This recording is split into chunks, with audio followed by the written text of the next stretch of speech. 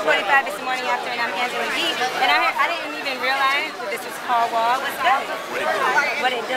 Yeah, man, how much weight did you, where's Paul Wall at? I lost 100 pounds. How did you do that? I had surgery on New Year's. The doctor told me I was morbidly obese. The doctor told me that I needed to watch what I was doing, and I could kind of see it because I'd get on planes and I'd be breathing something like I'm snoring. I'd get on stage feeling like I'm gonna have a heart attack. So just health-wise, I was like, man, you know what? I need to do something because this ain't players. You know what I'm saying? I'm not a true player right now. When you that big, clothes don't fit just right, and swag don't really be there just right. So I said, man, you know what?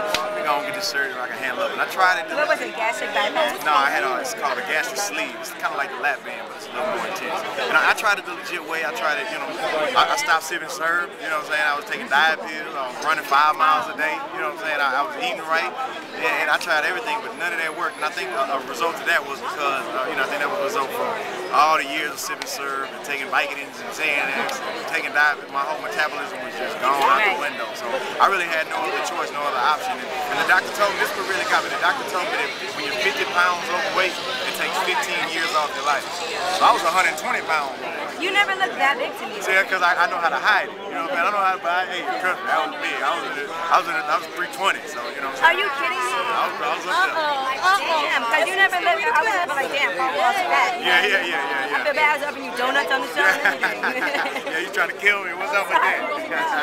So I see everything looks like it's going really well with you. I know you have a new album, obviously. It comes out July 13th. The album's called Heart of a Champion. And 713 is our area code for Houston, so maybe it's a good omen for me that it's coming out on 713. Did you plan it like that? Nah, actually, we have been asking Asylum and Warner Brothers to push the album back because we felt like we needed more time to promote it, and they wouldn't let us put it back. And we ended up not meeting our deadline, so they just chose the date, and it just coincidentally, so hopefully it's a good omen for us. No, it feels good. So you're out here with millionaires. Yeah, that's a lot of fun. Yeah, that's nice. So y'all are like super tight again? Yeah, we just came off the road and Love With My Money tour called Millionaire. We're still doing some shows here and there, and it's been a lot of fun just reuniting on stage with them, getting back together and going on the road with them and collaborating. I'm on this new single called Main Event, so that's a lot of fun, collaborating back in the studio with them too. And us performing today, we're collaborating doing the Texas medley, me, Millionaire, Slim Thug, and Michael 5000 Watts. Nice.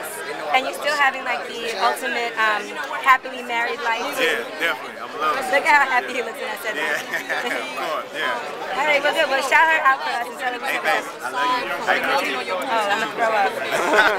But it's so good to see you, and you look great. Hey, man, don't be jealous, man. All right, say 45.